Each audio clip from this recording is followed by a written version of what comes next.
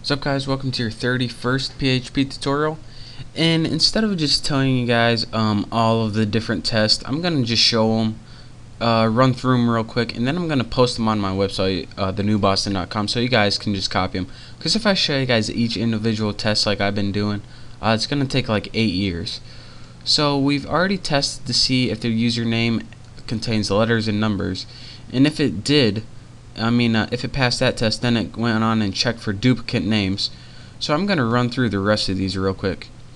The next thing, after it checks for the name wasn't used, it's the same thing. You have to do the same exact thing to check if the email wasn't used. Select, look at your database, run through, and whatever email they posted right here, make sure that it isn't already in the database.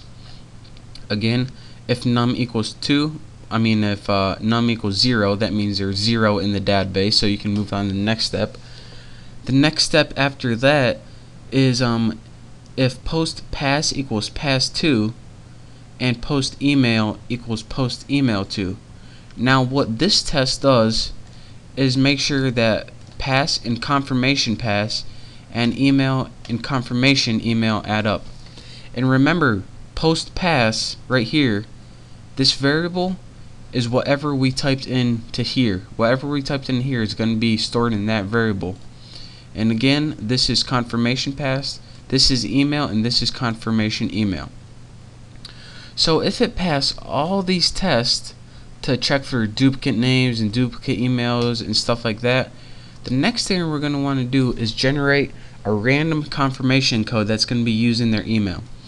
And the code for this is MD5 unique random.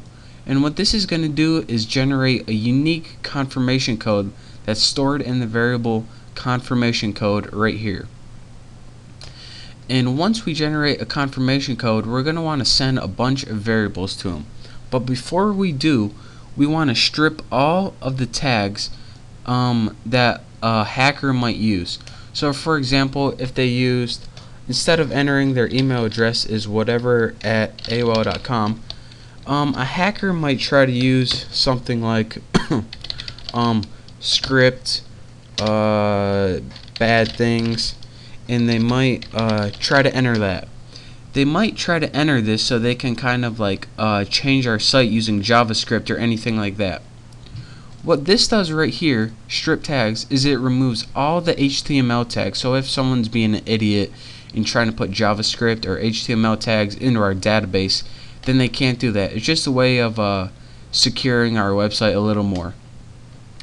And after they do that, we want to insert the data into the database temporary. Now we want to insert all the data in the temporary database because if we just enter it into the permanent database without checking, make sure they have a confirmation email, then it's another security risk. So what we're going to do is insert all their data into a temporary database, send them a confirmation email right here, and if they click it, then we want to put it into the permanent database then. So what this means, insert into a temporary database, send them a confirmation email, and this is pretty much just send them all the confirmation email right there. Now in that confirmation email we're going to send them is going to have code to insert that information into a permanent database.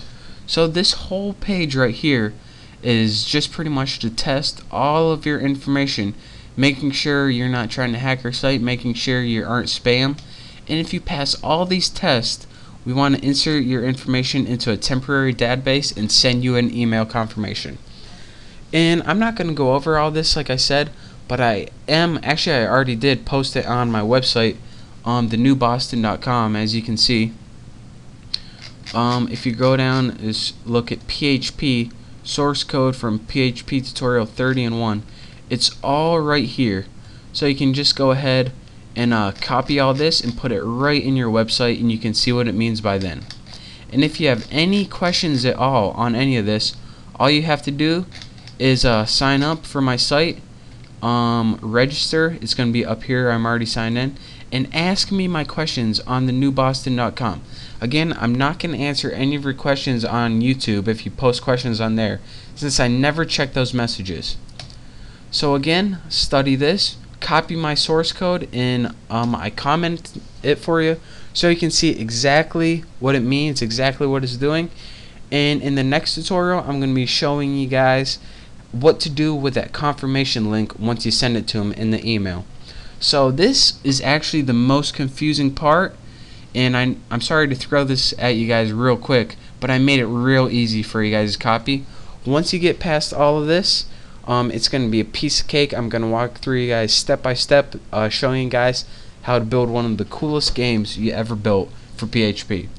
So again, thanks for watching. Please subscribe to my YouTube channel, and again, visit my site at thenewboston.com if you need any help. And thank you, and I will see you next time.